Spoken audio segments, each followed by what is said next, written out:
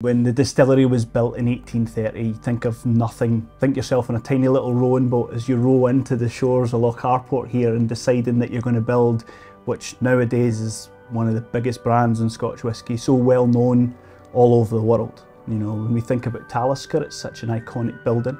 For me, it's an absolute dream place to call home and to call work. Embark on a spirited journey through time and tradition, where golden barley transform into liquid gold. Whisky. From the verdant fields to the mastery within aged oak casks, we explore the soulful alchemy of distillation across iconic distilleries. Join us as we unravel the tales and taste of a legacy, meticulously crafted, drop by precious drop. This is Whisky Stories. What are we up for? So we're going to have a little tour around production and see how we kind of create Talisker's character, that specific flavour that everyone knows and loves about the place. So it's lovely to welcome you here, and shall we head off? So you'll find, those typical Talisker aromas, that smoke, that maritime sort of salt spray in there, that coastal note is. For me, it's more those sort of berries, those dark fruits are actually stepping to the front. This characteristic smoky character of Talisker. Yeah. Where does it come from? So that comes from how we dry the barley. So Talisker we categorise as a medium peated malt. So Talisker sits in that sort of nice territory of having a reasonable amount of smoke to it, but it allows lots of other flavours to still sort of shine and be easily identifiable. So you've got that smoky backbone, but there's other flavours at play. And I quite like that because it really allows that sort of maritime influence to shine through. Talisker's a little bit softer than, say, the Isle of whiskies, so we're not as heavily peated. With this light, gentle smoke, almost like a kind of campfire in the distance kind of style, right? What I always get with Talisker, and it's my way of spotting it in a blind tasting, is as soon as you sip it, you get that peppery prickle right on the tip of the tongue. It just kind of dances on the tip of the tongue, and I don't tend to really get that with any other malt, but I always find it with Talisker. So you get that at the start, you get a little bit of dryness at the sides, but with this there is that fruitiness and sweetness as well. And then again, always with Talisker, you get that little chilly catch right at the back of the palate. Let's have a sip. The stills on the right-hand side, those are really tall and slender. They also have a little pipe that returns any of the alcohol that boils up and over that doesn't make it out to be condensed, returned back into the still again to be kind of redistilled.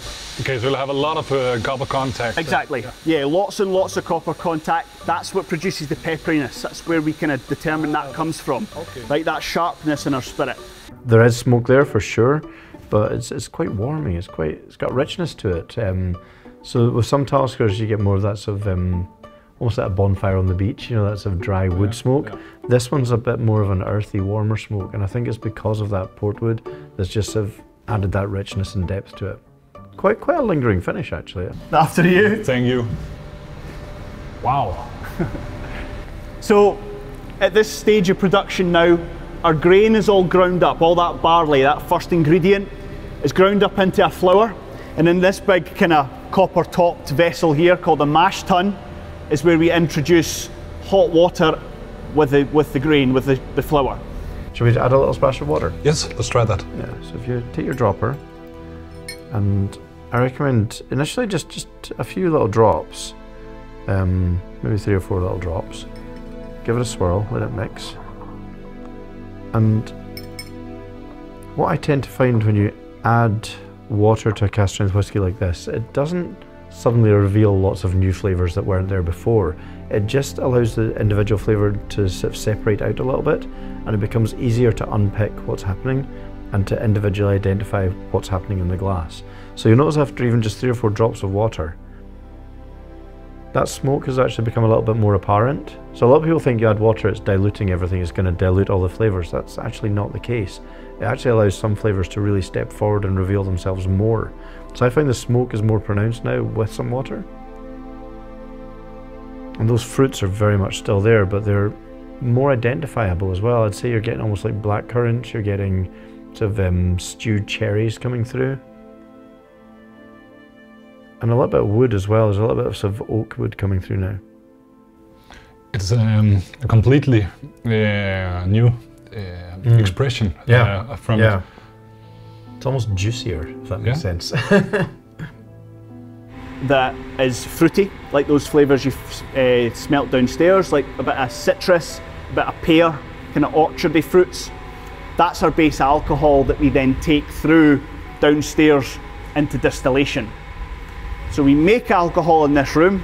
Downstairs is where we basically increase it by boiling off any remaining water and just taking through pure alcohol. Yes. What I love about that is that it really allows us to show Talisker at various points in its flavour journey, at various age points, and also at various price points as well. I think one of the things that people love about Talisker is that at a young age, it's vibrant, it's spicy, it's intense, it's fresh. But then at an old age, you still have that spice and smoke, but you have a richness and a depth to it as well. So for me, it's a whiskey which shines at a young age and at a very, very high age as well. I think Talisker, more than any other distillery, really embodies its sense of place. So as soon as you smell that whiskey, you're right here. No, it's such an iconic place, and I think which is really unique about Talisker is its sense of place. I mean, when we taste a Talisker, I don't know about you, but I get transported pretty much right back to where we're standing. You know, right by the sea, the seaweed that's on the shore here as well. Yeah. That all it's all encompassing of the spirit character. Really, it's kind of like wine, a bit like terroir, how it kind of tastes like how it's made and where it was made. I mean, Talisker very much embodies that. What about the future? We have some exciting expressions coming in the near and distant future. Oh, really? In November, we're going to be announcing a new release, which is really cool, but I can't tell you anything more about it yet. But yeah, I mean, we are still sort of working with how we can play with the wood, how we can sort of really sort of push flavour in different directions when it comes to really high-aged expressions of Talisker. So, you know, we like to try new things. We're doing things with some non-age declared expressions. We recently had a duty-free exclusive called Talisker Surge, which again was sort of highlighting this sort of almost the power of the ocean in terms of how that translates into flavour. So yeah, we're really focused on the flavour and style that this area and this distillery represents. So you will definitely see some very cool things coming.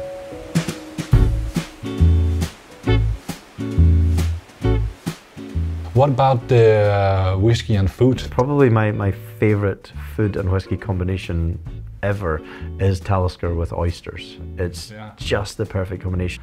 And they just complement so well. And for me, the oyster actually highlights the smoke and the spice of the Talisker, and then the Talisker almost highlights that sweet brine and creaminess of the oyster. So it's the perfect combination. Right behind this distillery, just on the hill behind the distillery, 2 minutes walk up the hill, there's a little oyster shed. It's quite rustic, but you can go up there, you can take your bottle of Talisker and a couple of glasses, buy some oysters, and literally sit looking out across the bay and out to the Coolin Hills and have your Talisker and oyster. So I think we should do that. What I recommend is having a little sip of Talisker. We're going to do Talisker 25-year-old. With Talisker 25, the smoke is a little subdued, it's a little softer, just by having 2.5 decades in wood. The spice is still there, the intensity is still there, but it's super rounded. It's got a lovely sweetness as well. So we thought it'd go really nicely with these oysters. So you have a little sip of your Talisker, and then you take your oyster, and then you pour some Talisker in the oyster shell, and then drink it from the shell, which is a little bit decadent, but it's a lot of fun. Okay. So a little sip of your Talisker. Cheers. Cheers.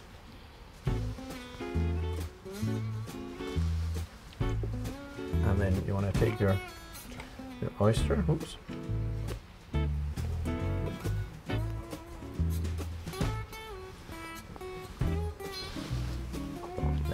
Little dash of Talisker in your shell.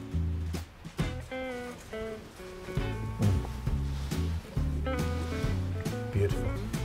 They just complement each other so well. That's a match made in heaven. Yeah. But Ewan, this is just incredible and amazing. Thank you for spending the day with us here at Talisker. It's been a pleasure. It really has, for our sake. So let's have another toast and another oyster, and then thank you for today. Sounds like a good plan. Cheers. Cheers.